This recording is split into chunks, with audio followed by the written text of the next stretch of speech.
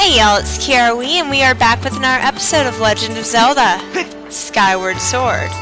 So in the last episode we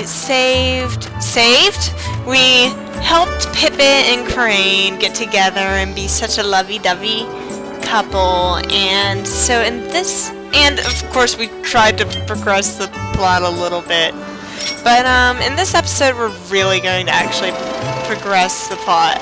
What we're aiming to do right now is to get this light to, or the windmill to shine at the light tower. And once it starts, darn you. Well, we'll wait for another rotation. Once it, if you look at the bottom of the top half that's spinning, you'll see that there's like a little indentation, and you're trying to line that up with the little mossy indentation at the bottom of the part that's not moving. I know that's not very descriptive, but just once you start getting it near there, just start blowing the gust bellows very slowly. So I think that should do it, because I believe it's lit. Yeah, it's lit. So, gosh, I haven't played for a while. I was expecting Link to roll when I hit the A button. Because I've, been playing a little bit of the older games, and it confused me for a moment. So the other thing that we're going to try to do is get the other light tower to line up. And I had this figured out way before the game even required you to. I thought it was just like a special side quest. I didn't realize it was required. I couldn't do anything about it because of this. Oh! Thanks so much for tracking down Keel, Link. It's such a gorgeous day today, too. On a day like today, there's nothing I'd love more than to head over to the Lumpy Pumpkin and sip some of the soup. But of course my wife asked me to fix the cupboard, so I'm not going anywhere. Sigh. The story of my life. He said sigh! And then you come over here. What's up, Link? So, you're curious about that windmill, eh?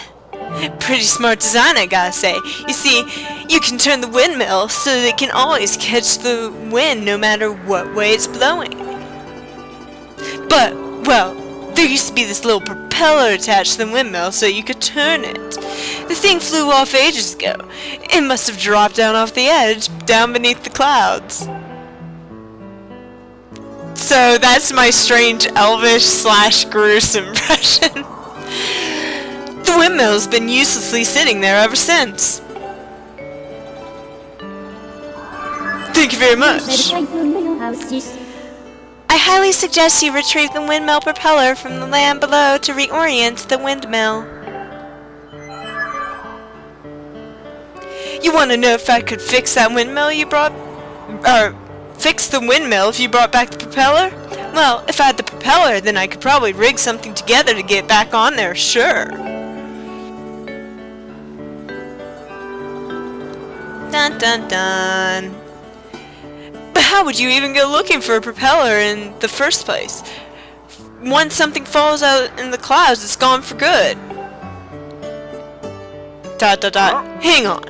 Come to think of it, Gondo at the scrap shop told me that someone in his family once used a flying robot to haul junk back from beneath the clouds. But we're talking about a tale that's been passed down over a lot of years, so I wouldn't put much stock in it. And that, I just realized that cutscene would have you believe that the propeller is in Faron province. I'm sorry, I'm going to try and say less. I noticed that in editing. However, the propeller is actually in I said again. The propeller is in Eldon, and we are going to, we have seen it. And now we are going to go talk to Scrap Shop owner to get to one of my favorite themes in the game, which I didn't realize was over. Whoops. Guess I'm out of the loop. Hang on. I'm good. Okay. So let's talk to you. Hey, kid, what's up? You look like you need to get something off your chest. I think I know what it is. You got a favor asking me, right? Yes. Huh? It's about this old robot my grandpa used to tinker around with. You probably just came here to make fun of the crazy junk guy for believing his grandpa's stupid stories, right? Well, get in line. I've heard it before. Wait, that's not why you're here? You say you need to pick up something from below the clouds with this robot? Do you know what that means? That means you believe my grandpa's stories too, don't you? Well, I'm happy to hear that someone else believes me, but I don't think I can help you. You see, my grandpa's old robot... What's it called again? Oh, hey, that's right, I remember! His name is Scrapper! He may not be much to look at these days, but he was an amazing robot once. When you called him, he would go anywhere and haul anything. Sadly, as you can see now, he's just another busted old hunk of junk. But old Gramps did tell me this. You can get him working again with the extract of an ancient flower. An ancient flower! It's like oil to the sky. But I've never even heard of it, much less seen any such thing. Take mine! Ooh. What? You have one? Are you kidding me? That's amazing! I'm sorry, guys. So this is an ancient flower. I can feel some slick lily stuff coming out from its stem. Great! With this we can fix Scrapper! Wait right here! I'll have him up and running in no time. Click, click, click, burp, burp, burp. Yeah, I know. Phew! There you go!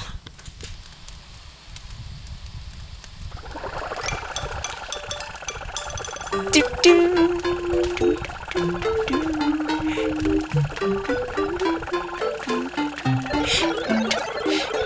Thank you, Berserk. I got a full tank of energy and I am ready to carry anything.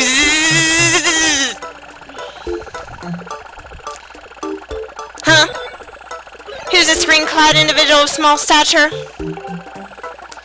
Whoa! It talked! Can you believe that? Well, I guess I really did fix him! This kid gave me the materials I needed to fix you. Go on, say thank you. Are you sure it was him?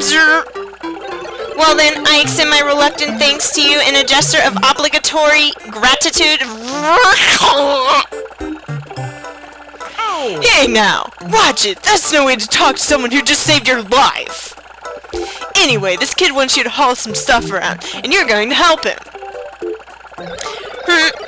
This individual may have restored my operations, but I am not inclined to offer assistance. Serving children is very low in my task priority.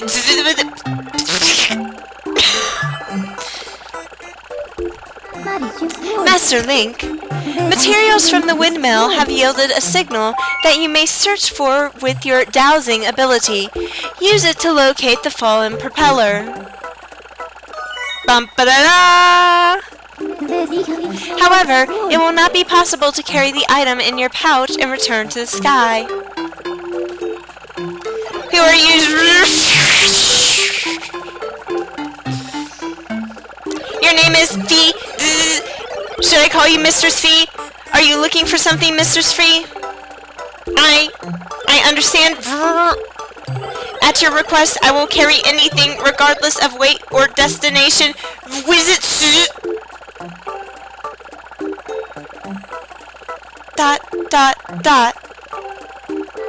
Master, we have now means to bring the propeller back to Skyloft.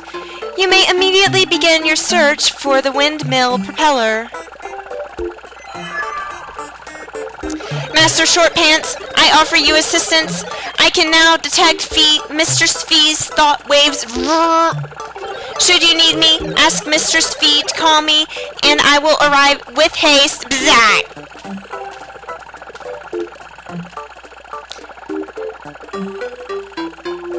So, So, how do you plan to recover all the stuff that fell beneath the clouds? You know, you could always ask the fortune teller over there. I know he's kind of goofy looking, but when it comes to finding things, he's always right on the money. Now, here's a couple things. Don't insult me by telling me to go see the fortune teller, and don't insult me with the dowsing ability. No, I don't want to talk to you. I don't want to talk to you. No, I don't want to talk to you. I don't need you. No. Go away. Now, see, I thought this guy was a, woman at first. Until I saw the mustache. Yeah. Actually, we're gonna go out this way. Oh, also, there's another shield that we can get. Can we afford it, though? Yeah, I know, I'm skipping his dialogue, I usually don't. My bad.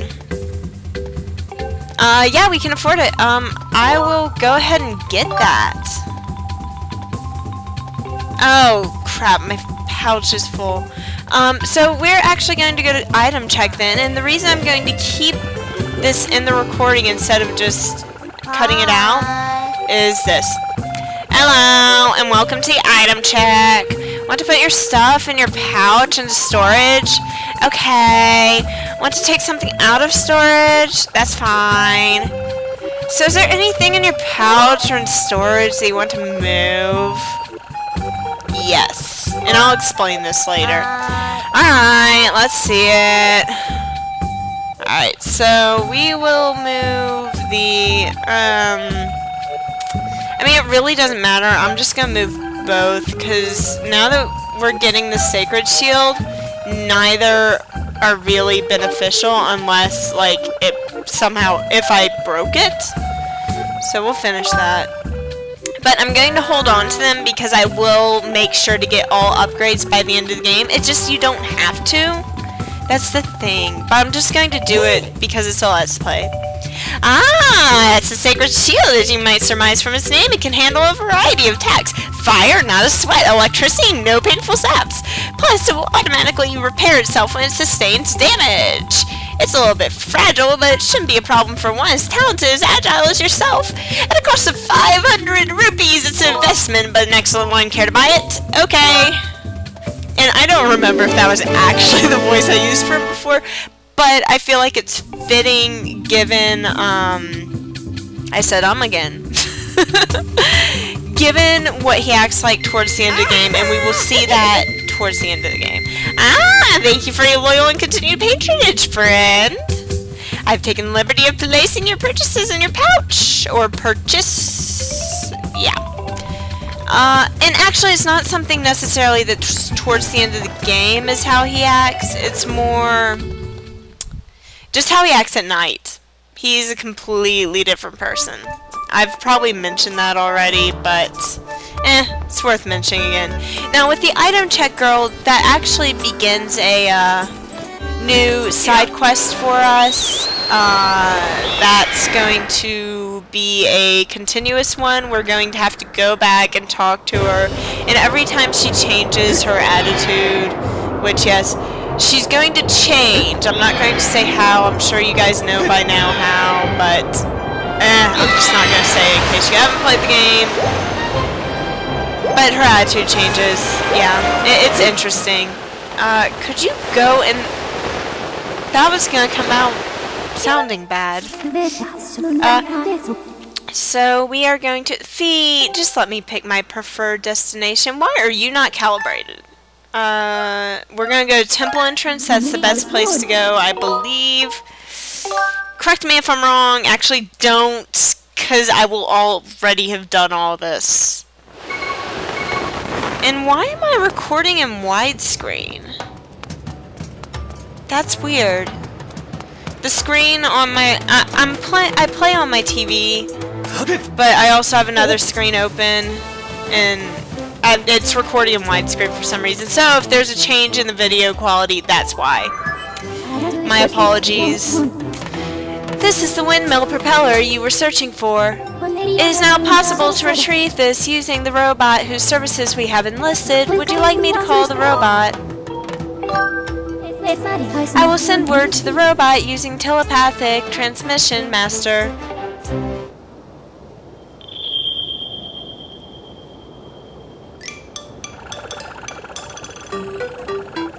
Do do do do do do do do do do do do do do. Mr. Spee, I hope you weren't waiting long. You want me to carry this? Hey, Master Short Pants, you're in my way here, zerped. I said get out of the way. I'll be waiting for you up in the sky, so don't take too long. Oh my gosh. Master, I suggest we also return to the sky and collect the propeller as soon as possible. So basically what I was saying is, apparently I'm recording in widescreen today. Or my recording's just messing up. My apologies, I did not notice that until now. I will try and have that fixed for the next video. But I'm digressing. I apologize. But I love Scrapper's theme. That is my favorite theme. Probably one of my favorite themes, and the most memorable, certainly. Other than possibly the music in this overworld, even though the overworld's kind of disappointing. But I love Scrapper's theme so much. It's just so much. It's so fun. It kind of has that fun making that in sort of epicness, not quite as much on that grand of a scale, but in a way it reminds me of Gusty Garden Galaxy music, just kind of in the orchestration a little bit.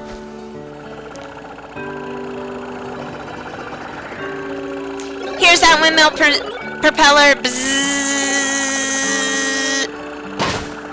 If you need me, clang.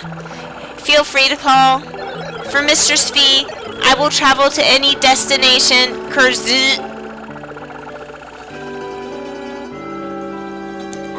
Whoa! Isn't that the beat-up old robot from Gondo's place? Wait just a second. Is that... It is! It's the windmill propeller. That thing was supposed to have fallen down below the clouds. Are you saying the whole story handed down through Gondo's family was actually true? Somehow, I get the feeling this is all some elaborate prank, but I guess I'll try and fix this thing.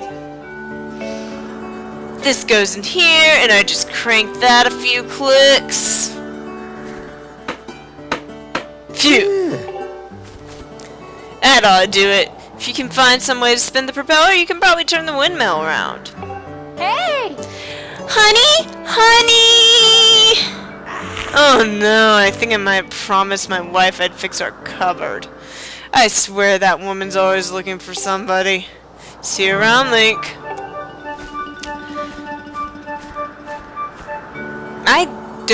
I was going to say something and I don't even. So we're going to do the same thing with this windmill. One thing to note is that it's interesting that it was said that... Oh! I'll explain in a minute. It was said that this was supposed to be the oldest Link of all the Links. Yet he's getting a ton of crap about being a child and his age and such, and I don't know if that was just a mistranslation telling us that this is the oldest Link, or if they're just trying to be funny. I'm not sure which. And the other thing I was going to say was the thing about Gusty Garden Galaxy that I was talking about from Super Mario Brothers, or Super Mario Galaxy. What am I talking about? Now that I think about it, it's not really that good of a comparison, but like it just invokes a similar feeling with me that I get when I feel Gusty Garden, or when I hear Gusty Garden Galaxy. It's just a similar feeling. But I think that's all we're going to do for right now. In the next episode, we will find out what happens if we go up here. So, if you like this part, please subscribe, comment, or like, and I will see y'all later.